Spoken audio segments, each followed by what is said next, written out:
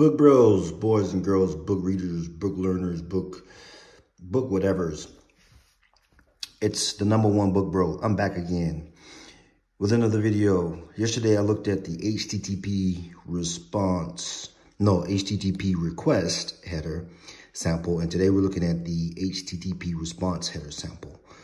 So in that response, your HTTP response header, you have the version of your HTTP protocol. This is /1.1. You've got a code here. This is 200, meaning that it's okay. You've got the date that the response is being sent, the server, the version of the server. This version, this web server is Apache /2.4.24, and it's running in the Ubuntu operating system.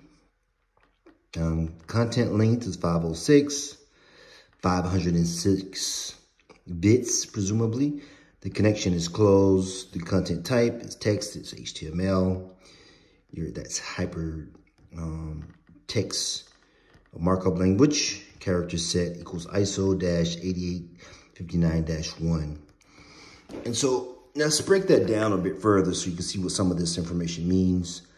Read the article. This is the response to the earlier request. The response with the HTTP version and HTTP status code of 200 means success in fetching data for this request. That's what the 200 means. The date, of course, is the timestamp for the request. The server, the Apache /2.4.24 in the Ubuntu operating system. The server fields tells the client about the software that is running on the server. That's the server that's sending the response. This usually also provides attackers a lot of information as well. So this would be useful for reconnaissance missions for those nefarious actors. You got the content length, 506. This field indicates the length of the message body of this response. And then you got the connection closed. The connection header indicates that the connection after this message will be closed. This is most relevant for persistent applications using HTTP. And the content type, text /HTML, character set, ISO 8859-1.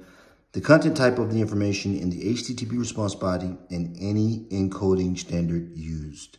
So encoding, I think the encoding typically means how the data is secured. It's wrapped, so it's secured using a form of encoding.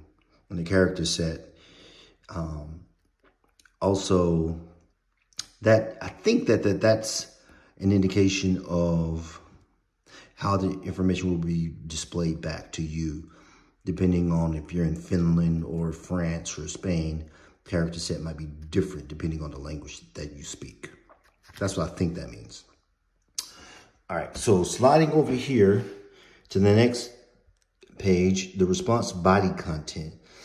All right, first, I'm going to read the article. The HTTP response body commonly contains the HTML that the browser renders on the screen. That's what you see.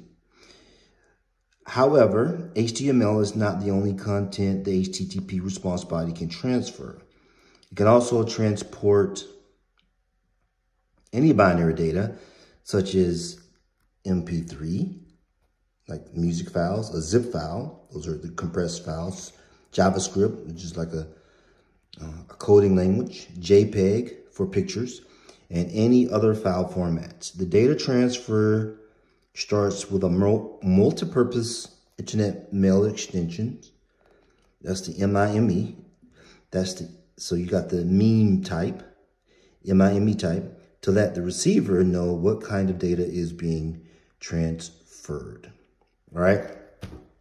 So this is the response body's content. Response body can contain the HTML that browser renders on screen.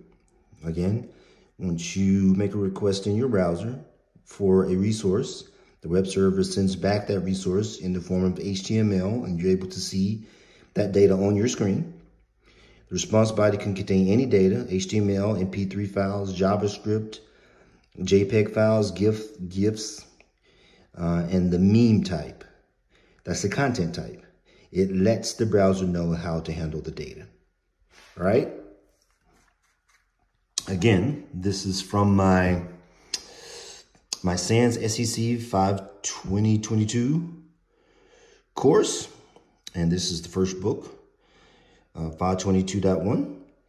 And I have been studying web configurations. That's web fundamentals and secure configurations. And 522.1. All right. I'm the #1 book bro. Thank you guys for listening. Peace.